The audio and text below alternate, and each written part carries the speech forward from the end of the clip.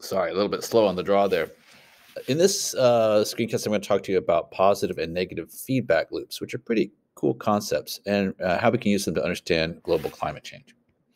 So a feedback loop is basically if there's a process in which the outcome of the process changes the inputs of the process, then it tends to influence itself in an ongoing way. And we call that a feedback loop. So look at this one I've got here. So let's just say as the atmosphere gets warmer, it causes a drought in a rainforest area. Well, the drought reduces the productivity of the rainforest, so they're not engaging as much photosynthesis. Well, that lack of productivity now means that they're pulling less carbon dioxide out of the air and therefore leaving more of it in the air. Well, the increased amount of CO2 in the air is going to trap more infrared light, making the air warmer. And as the air gets warmer, it causes the drought to get worse, which causes even less productivity, which causes even more CO2, which causes even more IR to get dry. So we call this a positive feedback loop. And so there's a number of these feedback loops that come into play in global warming. Let's just take a look at them. So a positive feedback loop is one in which the output affects the system in such a way that it increases the trend going forward. Okay, so let's look at this example here. When berries ripen. So basically, when a berry begins to ripen, it gives off a kind of gas, carbon compound called ethylene. Now, the thing is, you might have seen this at home. Like if you want to get fruit to ripen, you put them in a paper bag with other fruit that are already ripe. So as one ripens, it triggers the other one to ripen. So what happens is when the berries give off this ethylene gas, it causes other berries to ripen.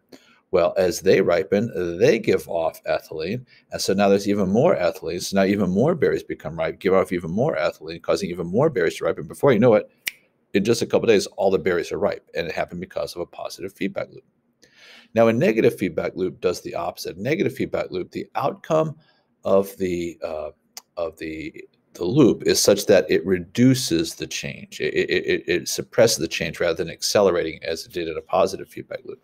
So, so let's just look at this, okay? So carrying capacity is a classic example, right? So what are inputs? Our inputs are food resources are going into the system, and our output is the growth of the population. So what happens is, as there's more food available, the population will increase. Well, as the population increases, there'll become less food available. And as there's less food available, that means there'll be less population growth.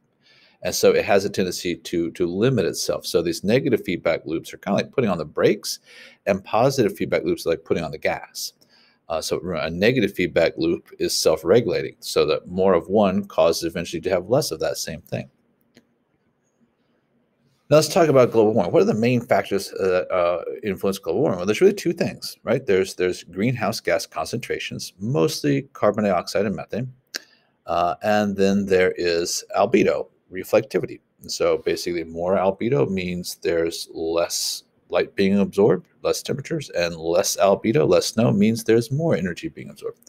So basically, what we find then is positive feedback loops are going to increase the rate of climate change, and negative feedback loops are going to put the brakes on it. They're going to slow it down. So really, just think of positive as the gas and negative as the brakes. Okay, so let's look at one example here, okay? Snowmelt. So here's what happens. So as temperature goes up due to global warming, it causes the snow and sea ice to melt, and that reduces albedo. Well, if you reduce albedo, then that means is there's going to be more absorption because less energy is being reflected into space, and that means the temperature is going to go up. Well, if the temperature goes up, that's going to make more snow melt, and if more snow melts, then there's even less albedo, so there's more absorption, so the temperature goes up even more, which makes even more snow melt, and you get the point, okay? So there's this positive feedback loop. It feeds on itself, causing the condition to become more and more and more pronounced. There's another one. This has to do with carbon dioxide in the atmosphere. So carbon dioxide dissolves into the ocean, and it also dissolves out of the ocean or gets degassed from the ocean. So we call this the ocean's carbon pump. And basically, if you recall, cold water is better able to dissolve gases, be it O2 or CO2 or anything, and warm water is less able to dissolve them. So what we find is, here's our positive feedback loop. As air temperature increases, it causes the water to warm. Well, when you warm the water, it takes in less carbon dioxide and gives off some of the carbon dioxide it already has. So what happens is the carbon dioxide level in the atmosphere goes up because it got warmer.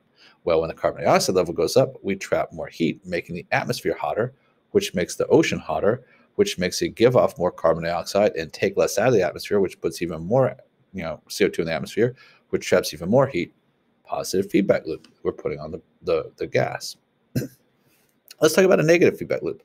Cloud formation due to the evaporation of seawater. So what happens is, as air temperature goes up, we'll get more evaporation from the oceans. Well, more evaporation is going to cause water vapor to form. Water vapor is now going to make clouds, which reflect sunlight.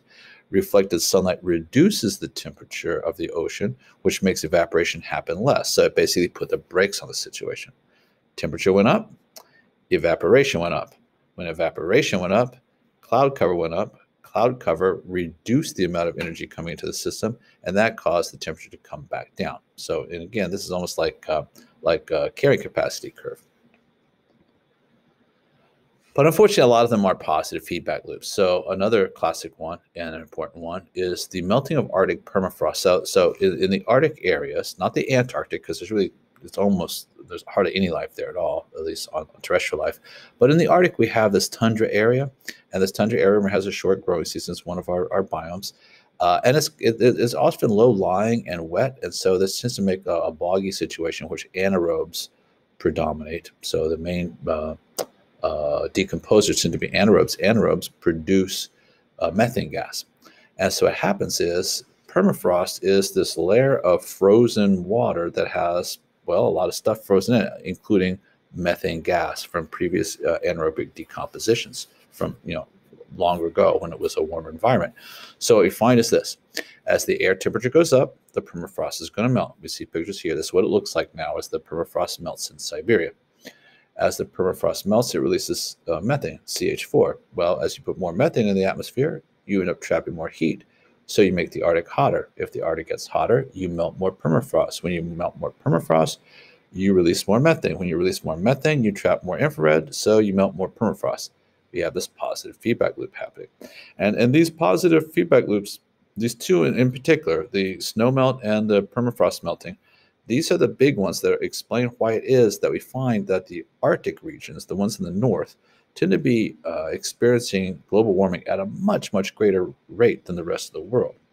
Just take a look at this.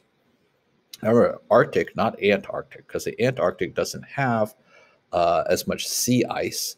It has land ice that's still very thick. Even though it's melting, it's not all the way gone. So the albedo isn't changing yet. All right.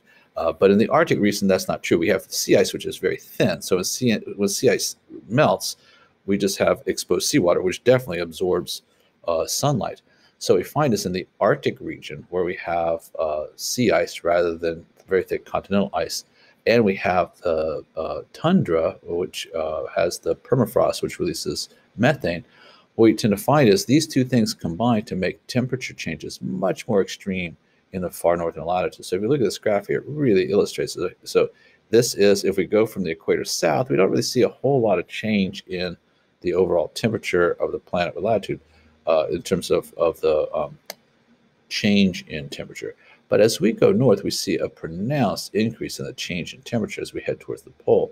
Because when we get in that polar region, which we see here showing up in red here, which means that temperature changes are between 2 and 4 degrees, that is almost exclusively confined to those polar regions. And that's something they're definitely going to ask you about on the APES test. Okay, and now what happens as a consequence of this is that it puts certain species at risk. And there's not a lot of terrestrial species living in the Arctic, but there are some there. And they're ones that are actually very near and dear to the hearts of people, especially polar bears.